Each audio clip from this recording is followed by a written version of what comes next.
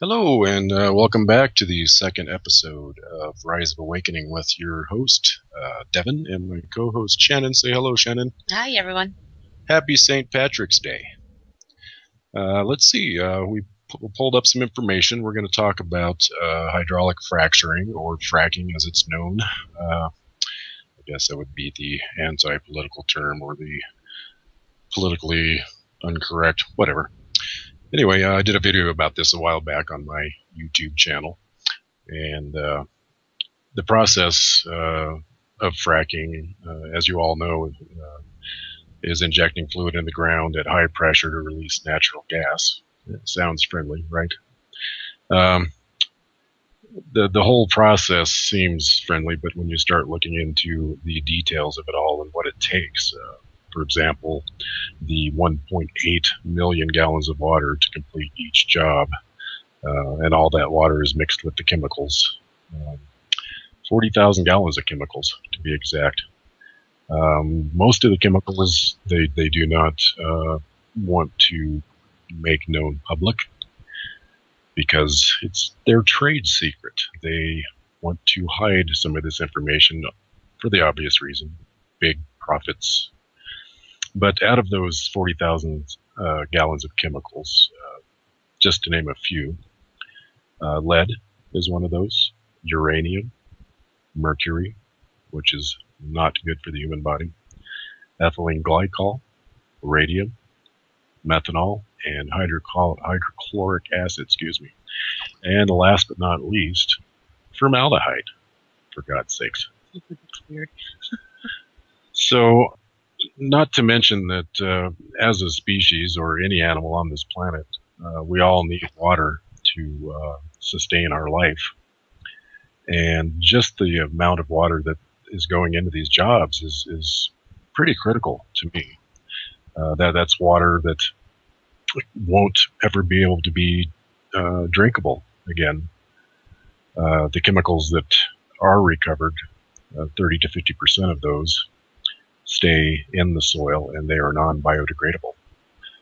So if that doesn't ring an alarm for health and things you should be paying attention to, I don't know what will. There's a gentleman we ran across a couple of days ago from Wyoming, did a speech in Australia to these people, and he explained, well, these people wanted to come in, these companies wanted to come in and drill on his property, and he submitted before knowing the details, and the fumes from the site were just horrible, burning sensations in the eyes, nose, and throat. And of course, the tap water was murky, and at some point became flammable. So, can we keep going like this? And that's my question to Shannon. I don't think I want to be faced in the future with having contaminated water. Do you? Not at all. I believe that no one would want to go through something like that. And how you would filter that correctly to get rid of those toxins is beyond me. I just think fracking in general goes against nature altogether. Oh, it does. It totally goes against nature. It disrupts and threatens wild lands. Fracking negatively impacts wild lands treasured by all Americans. Lands managed by the Bureau of Land Management, BLM, in the Rocky Mountain, West Montana, Wyoming, and Colorado, Utah, and New Mexico contain some of the most spectacular American landscapes in the country, for sure. And I'm reading from the Wilderness Society website, and within this website there's a map, and it shows the red areas of fracking practices across the whole United States, and it's growing, and it's got to stop. It's got to stop. I will post this link in the chat room for all interested to take a peek at, just to see if you're in the safe zone or not. So to go on with the process, let's do some math. Currently, 500,000 active wells are in the U.S. That's equaling 8 million gallons of water per fracking site. And a fracking well can be fracked 18 times, which is 72 trillion gallons of water and 360 billion gallons of chemicals. So during the process, methane gas and toxic chemicals contaminate groundwater. And as of late, 1,000 documented cases of water contamination have been around, most of them occurring in places like Pennsylvania, Wyoming, and Arkansas, Oklahoma, and the list is growing. So what are we going to do? What are we going to do? This is really keeping in mind our children and the next generation. You know, can we tell them that the water is not going to be suitable to drink in the future? Is that a fair thing to do to our children? Or do we end it?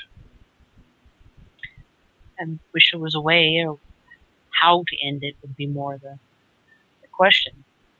Well, there's ways to end it. We just need to get people on board, get them on the bandwagon, and start demanding to our senators and our local governments, stop this now.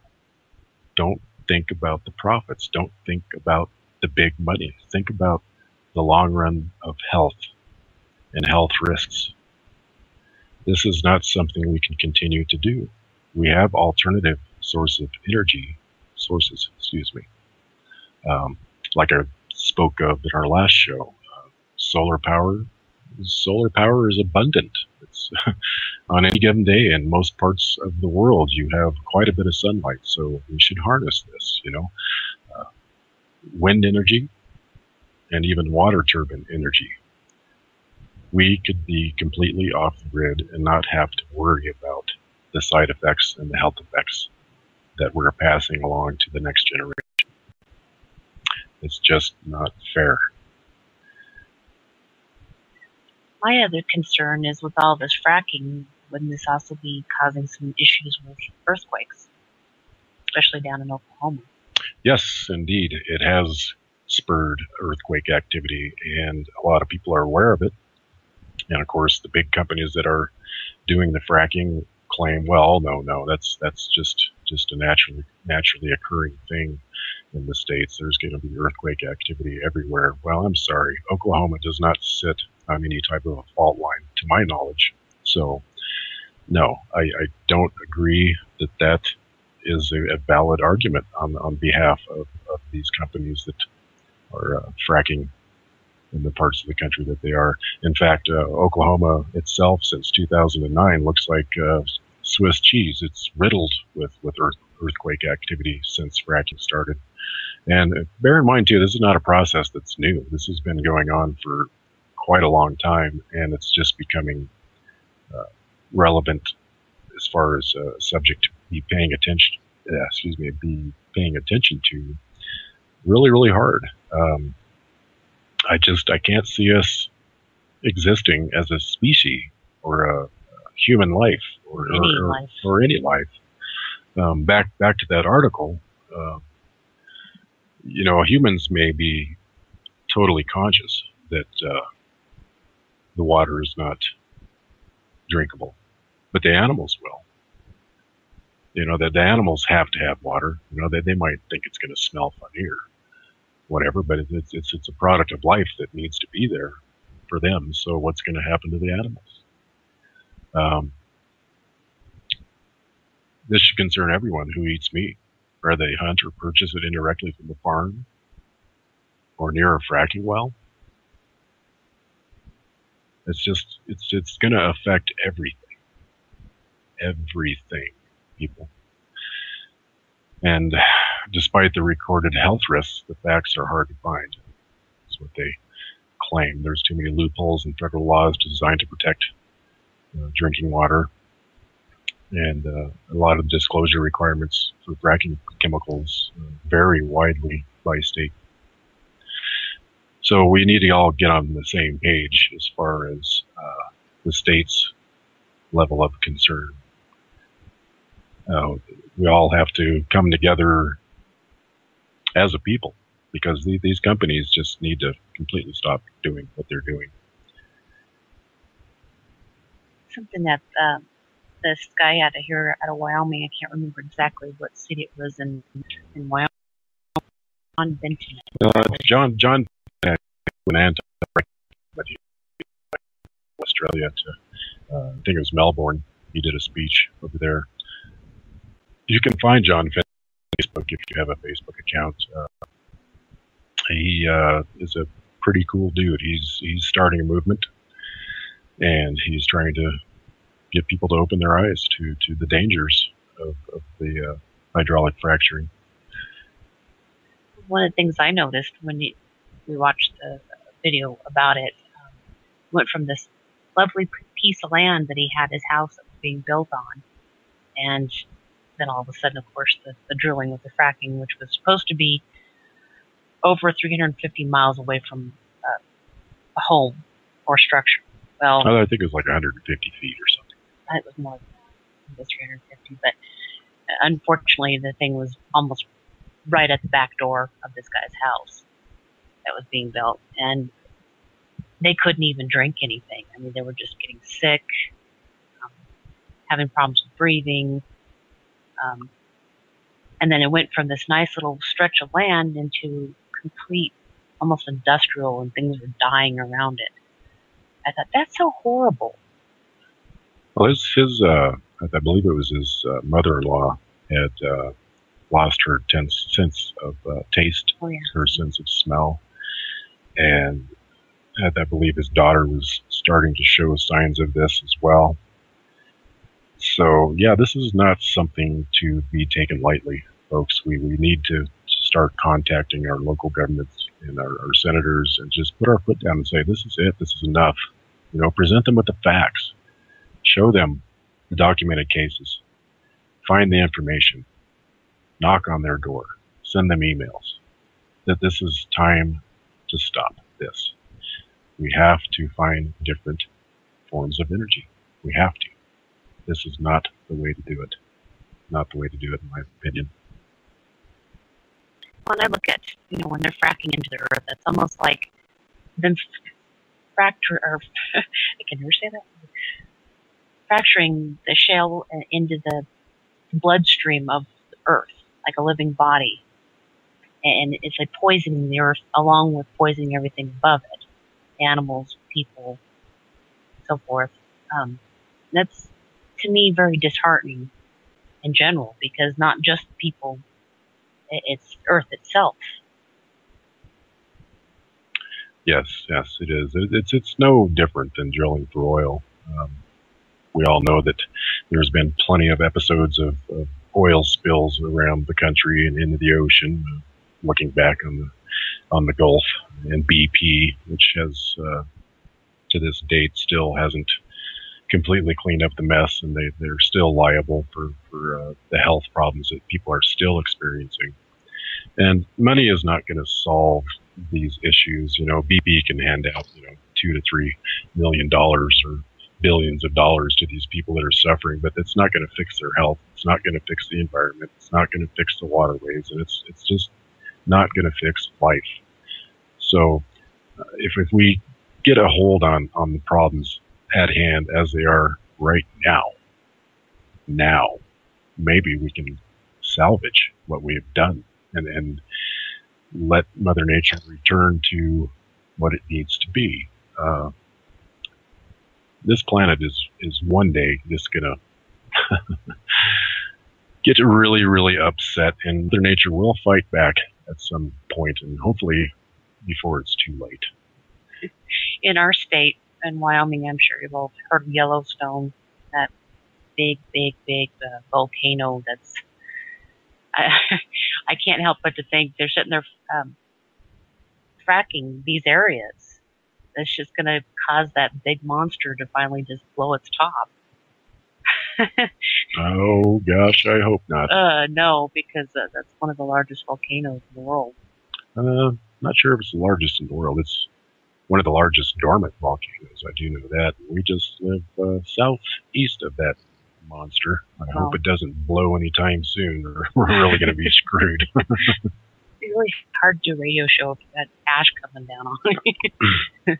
Oh, no. I'm teasing. No, but anyway, I'm just, It just amazes me that, like, the fracking Oklahoma around, what's it called, Meridian.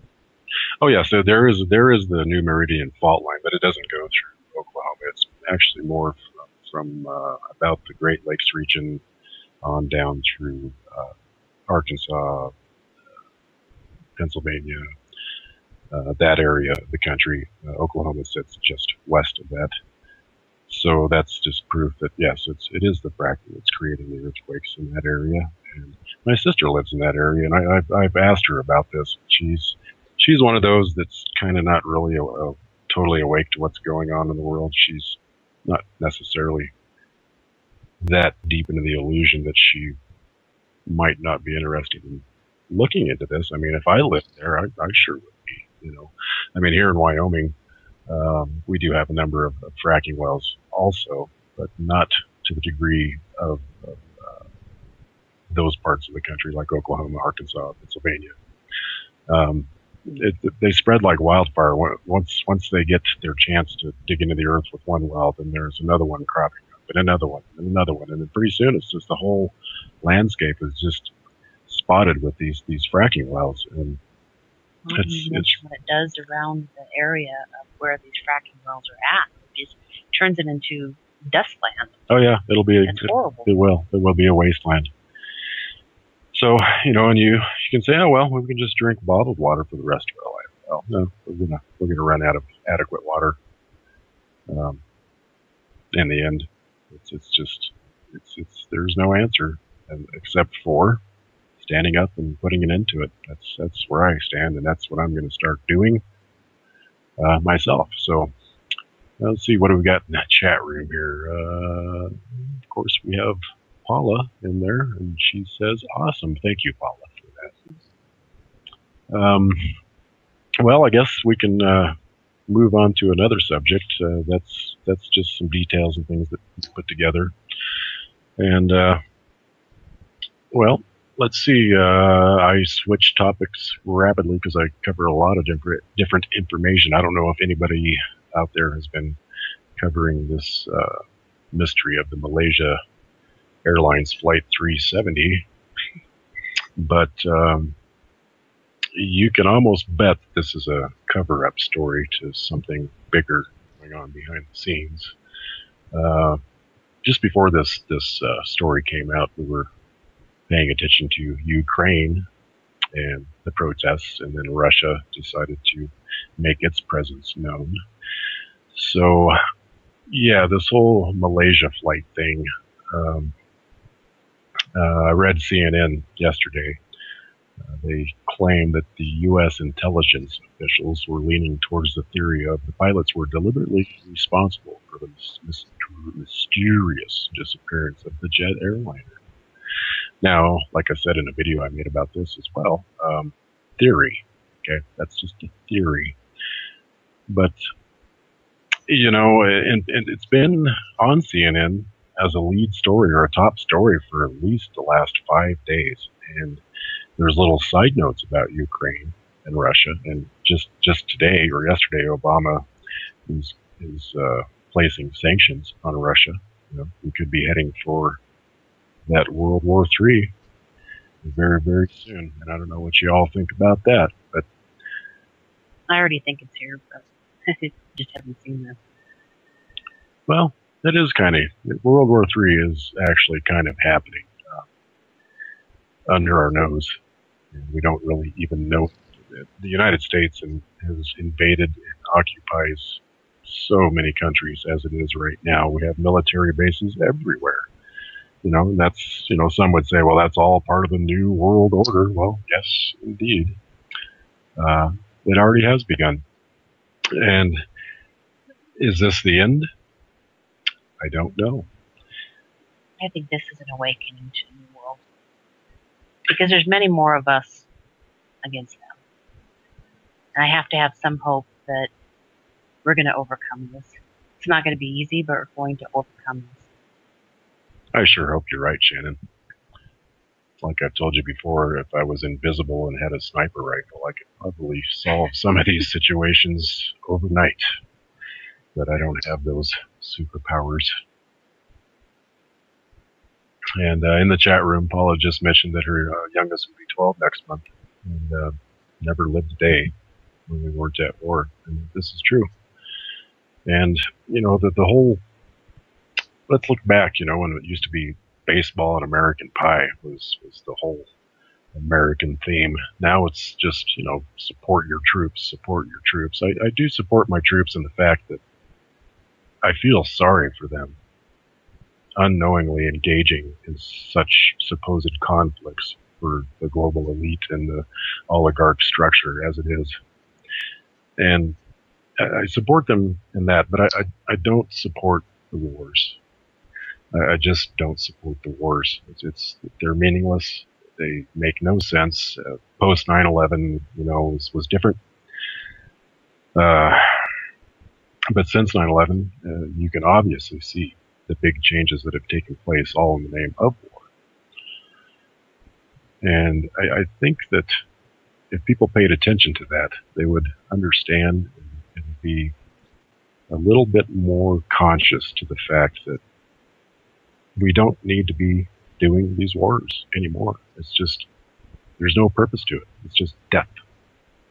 One of the things that's very, on a personal level, myself, my 18-year-old son's going to be going in the Air Force. He understands our take of this, but it's to the point where, unless you can fork out a lot of money for college, which doesn't necessarily guarantee that job, or work several part-time and never get anywhere. It's almost like a lean these younger kids into getting into the military to, what's the word I want to say? Entice them. We'll pay you money. We'll do this, this, and this. Oh, yes. The dangling carrot is what that's called. And yeah, we'll talk more on that after the break. I think we should take a little 5-minute break for all you people that need to run to the potty, including myself. So let's get into that break now, and we'll be back in about 5 minutes. Alrighty, we're back. Sorry about the little audio mess up there. We were talking about war and the young people joining the war because they have the dangling carrot in front of their face, the money, the college education that awaits them when they return from their calls of duty or being stationed in other countries. And Shannon mentioned that her son, Tyler, my stepson, is going to be joining the military soon. And I'm not totally opposed to military in the fact that it does kind of make a man out of you, or a woman. It teaches you some good core values. That's the positive side to this. But understand that as a country, we spend more money on military than anything else, and that's the broader point here. Is here in America, we have people living on the streets. We have people that are one paycheck away from being homeless. We have people that don't eat right or don't eat healthy because they can't afford to. We are the ones that support the government through tax money that we don't voluntarily give up. It's basically stolen from our pockets via the IRS, things of that nature. And there is no tax law, and most of us know this. The whole thing is finding that loophole to make yourself tax exempt and stop funding the war machine. I suppose in the future that may become a reality. Who knows? Until then, if there's any young people out there listening that are considering joining the military, think twice and think long and hard. There's other ways to make a living in this country. Not many of them. There's other ways and better ways to make a living instead of taking a bribe from the government to go kill innocent women and children across the globe. Well, it seems the more that jobs are taken, it's getting to the point where finding a full-time job is impossible. You can get part-time jobs, but it doesn't make any sense. They're almost like they're shoving these younger kids into, well, you can either do this. We're not going to guarantee that you're out once you're out of college, you're going to get that job. Or you can do this way and work for the government, and we'll take care of you. which goes back to people not able to make a living or sustain an actual living, put food on the table. So then they go and try to get assistance through the government so that everybody is all of a sudden dependent upon the government. Well, yes, and that's what they want. That's exactly what they want. They want to create a situation where ultimately we are dependent on the government, and it's getting more and more so. So ask yourself these questions. The people up there on Capitol Hill in the White House, they're just people, folks. They put their pants on one leg at a time.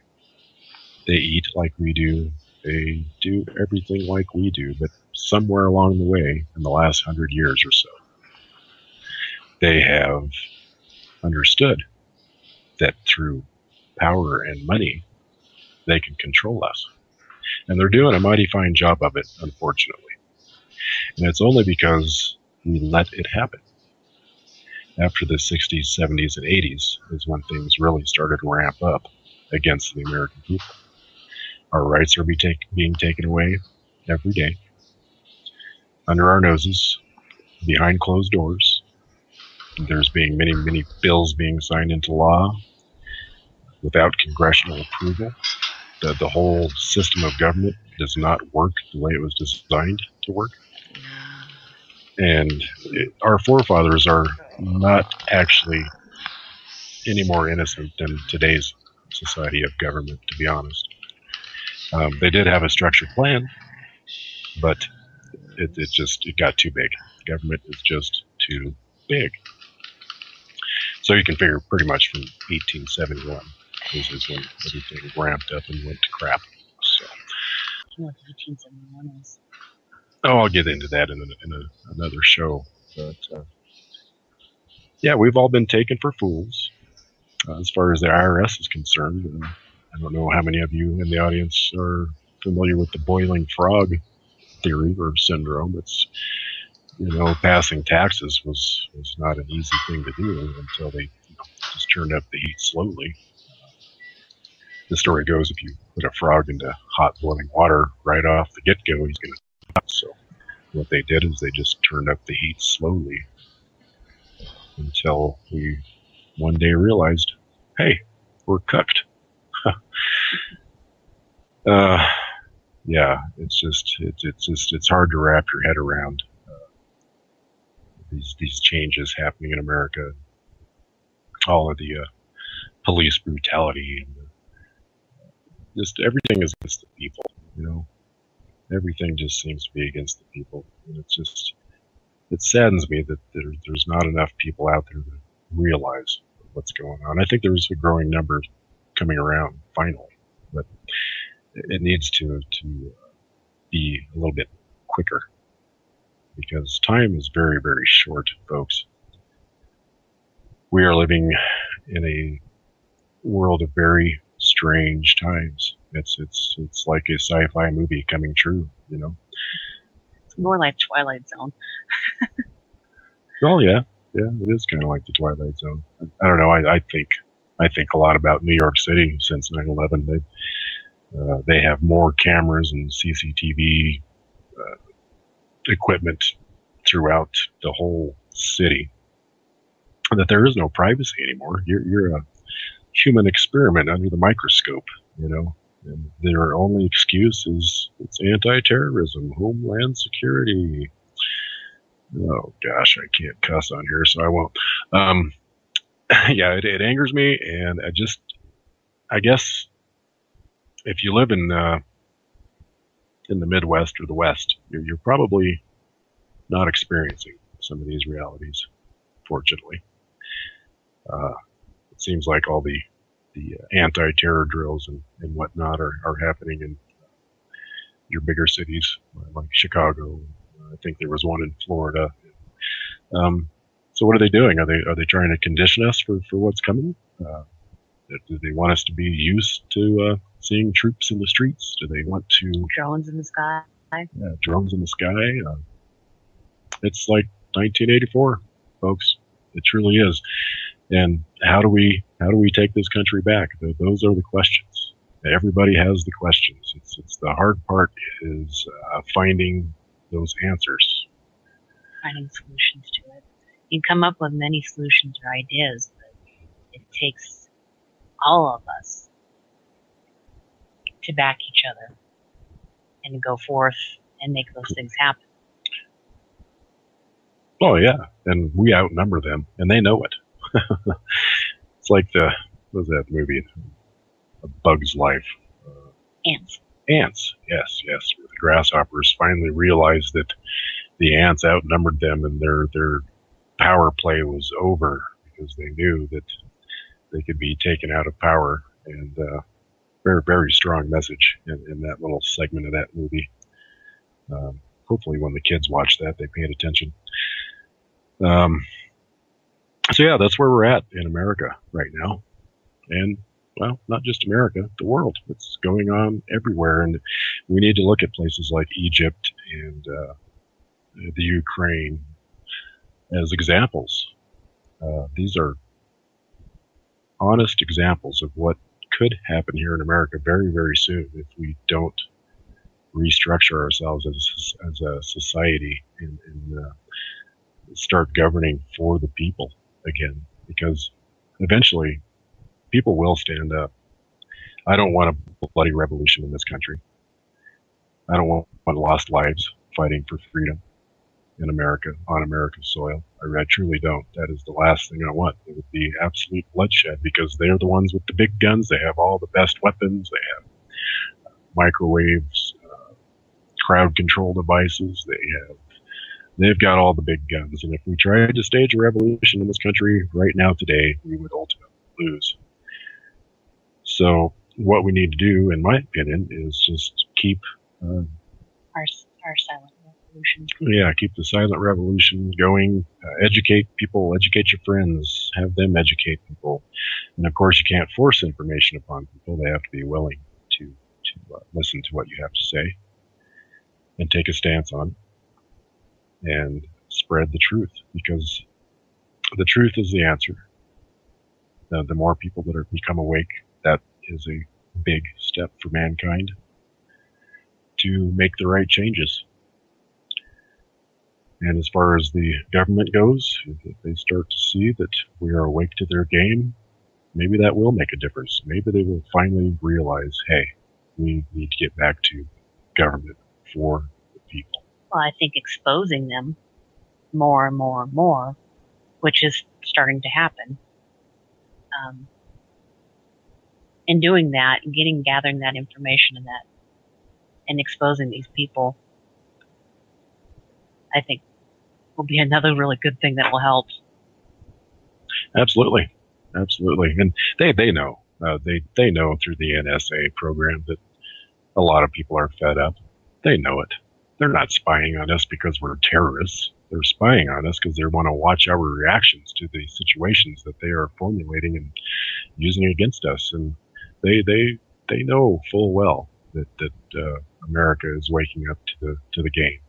And what the actual outcome of this will be, who knows? Hopefully it goes in our favor, as it should. And don't forget to put those positive vibes out into the universe, folks. I'm not completely metaphysical. I'm a little more metaphysical. But throw those vibes out there. What you throw out comes back to you. And if you keep throwing out negativity into the world, then things are never going to change. So keep those in mind. Keep those positive thoughts. Try to live your life. Don't get too engulfed in the mess of this reality of politics. Stay aware. Researching.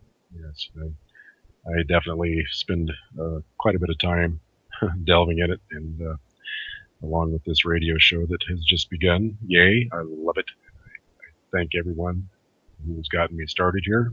Thank you, Paula, and all of the other people that are behind the scenes making this happen.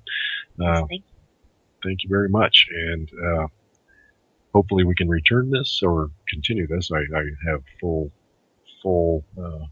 intention of doing so, and I don't ever want to come on here and bore anybody with what I talk about. I hope that anything that was said today strikes a chord with you and will get you to start doing some research.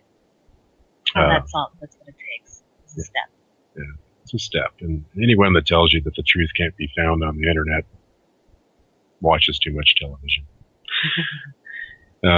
Yes, there are some news sources on the internet that are not plausible, or I'll take The Onion, for example. Don't ever believe anything you read from that site. It's just a joke, and it was meant to be.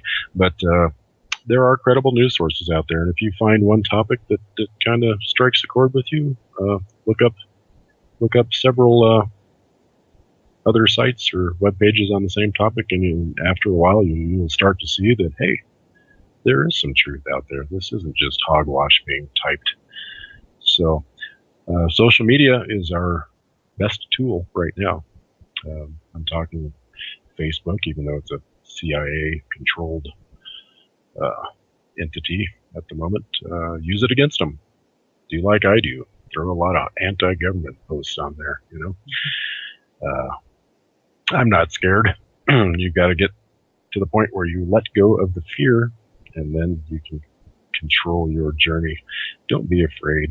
If someone knocks at your door, answer it and tell them to go away. It may not be that easy. I'm not buying your I'm not buying your story. I'm sorry. I do not consider myself one to follow these stupid rules. I'm a person of the planet, and that's my take. That's my stance. And I will continue to have that opinion.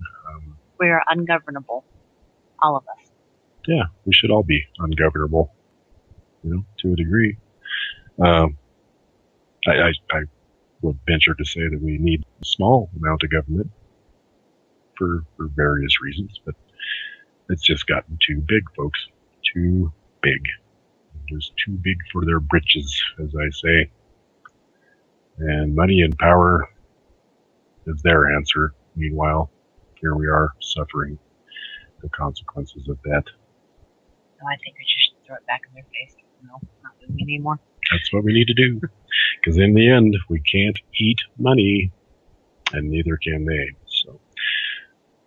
So, in SA, if you've been listening to this radio broadcast, I hope you learned something today, and maybe you should reconsider your job position. Do you feel good about yourself? Do you sleep good at night? I surely hope so. So we got maybe about another 5 minutes left in the show here. Shannon, will you have anything to close up? It might be leaving more on a topic on this to further investigate. My biggest thing recently has been about the whole Obamacare, Affordable Care Act, and yes. I really think it's ridiculous. Indeed. And I'm sure not going to sign up for it. First of all, it's not affordable. Not to mention the restrictions you have with who you get your insurance through. Like I said, I have to do a little more investigation on this, but I can tell you right now, between it not working to even sign up for it, is the closest thing to what Hitler did, the T4 program, to me. Absolutely. I mean, mandate a law saying you have to do this or you'll be fined. Well, if it's so great, how come they don't want to sign up for it? Which brings me to, they cannot pass laws that do not apply to them. And yeah, so that's in a nutshell not the right thing to be doing. And early on, Obama said that you could get health care for about the price of your monthly cell phone bill. And then shortly thereafter, he says, well, in order to afford the health care, you're going to have to make household expenses like trimming down your cell phone bill. Yeah, Mr. Contradictory. Yes, he never follows the rules. He makes promises and never keeps them, but he's just the puppet on the string. And the oligarchy stands behind him, and they are the ones that make all the rules that he follows via his wonderful teleprompter. Yeah, what a person of power that can't even speak for himself, huh? Okay, well, I think I have ran out of topic information for the most part, and we have to end this show slightly early today because there's some hosting that's going on to another show coming up, and we want to give them time to do that. So, thank you all for joining us on Thank you. our second episode of Rise of Awakening, and hope to have you all back next week, same time, same place.